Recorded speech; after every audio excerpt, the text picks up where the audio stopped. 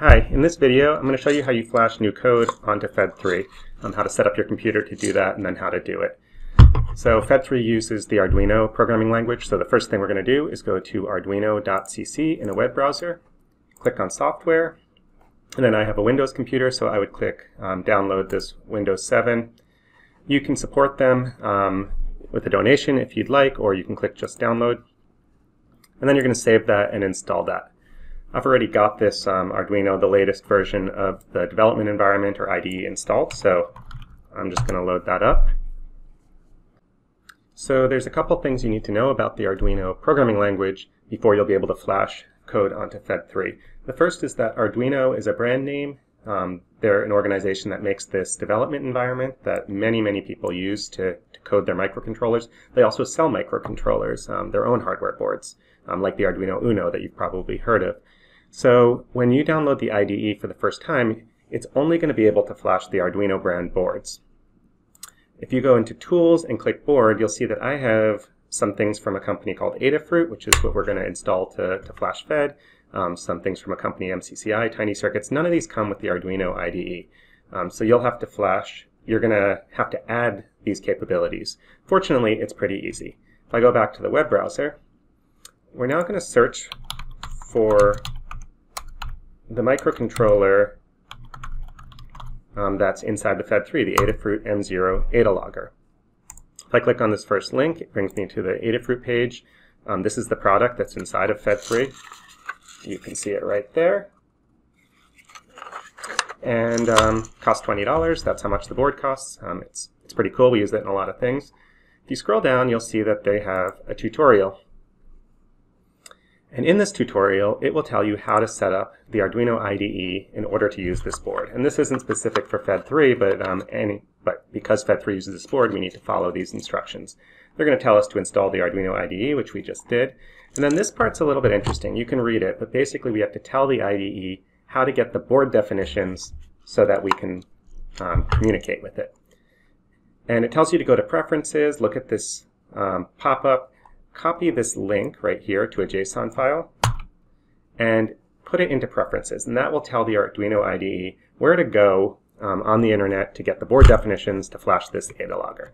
So I'll just show you it. I've already set this up, so mine will go a little bit quicker. I'm going to go back to Preferences, and then down here we have these additional boards managers.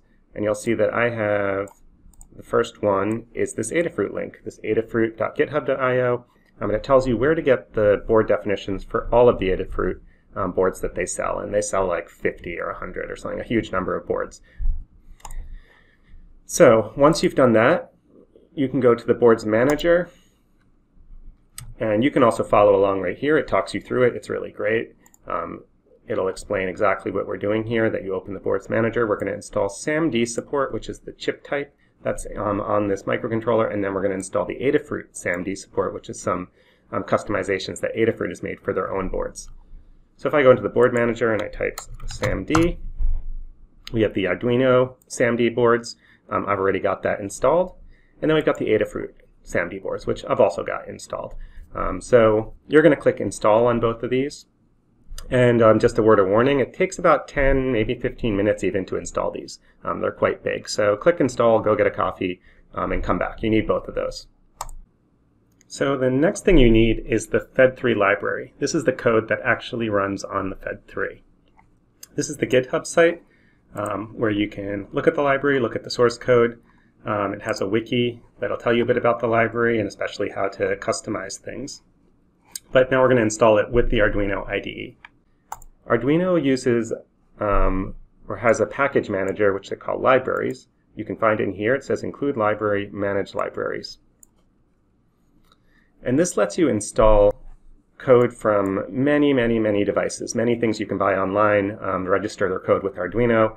So you can go through here and see literally hundreds of libraries. These are all different pieces of code that people have written that you can download. If I type in FED3, it tells me that I can install version 1.11, which is the latest as of this video. If I install it, it tells me it needs a lot of other libraries, and we're just going to say install all. And these are all of the other dependent libraries that FED3 needs to run. So to run the, run the screen, run the clocks inside, all of this requires other code. But luckily this library manager will do it all automatically. The place it puts these all will be in your computer. If you go to Documents, Arduino, Libraries, you'll see that it just installed all of these. And you can take a look at it if you want. It's open source. The source code for the FED3 library is in these two files. So you can do this for any library, but you can go through and check out how these functions are working. And that's kind of the beauty of open source software. All right, so we've installed Arduino, we've installed the Adafruit board definitions, we've installed the FED3 library, and we're finally ready to flash code onto FED3.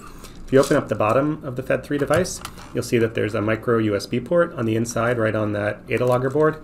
That's the port we're going to plug into. So plug into that with the micro USB cable into your computer. The port over here is just for charging the battery of the device. You can't use it for flashing new code. There's then a little button right by the micro USB port, a tiny little button, and you're going to double click it, which will put the FED3 or the ADA logger board into bootloader mode, meaning it's ready to accept new code. And you can tell if you did the double click correctly because there's a red light on there which will sort of start breathing. So if you've got that, we're now ready to send it some new code. Because we put the library in, if I go to File Examples FED3, we see that we have a lot of example programs. And I'm just going to flash one just to show how this works. Let's flash the fixed ratio 1. So this is the typical simple fixed ratio 1. We want to go to Tools, make sure the board is correct. So we installed all these. We want to click the Adafruit SAMD Feather M0.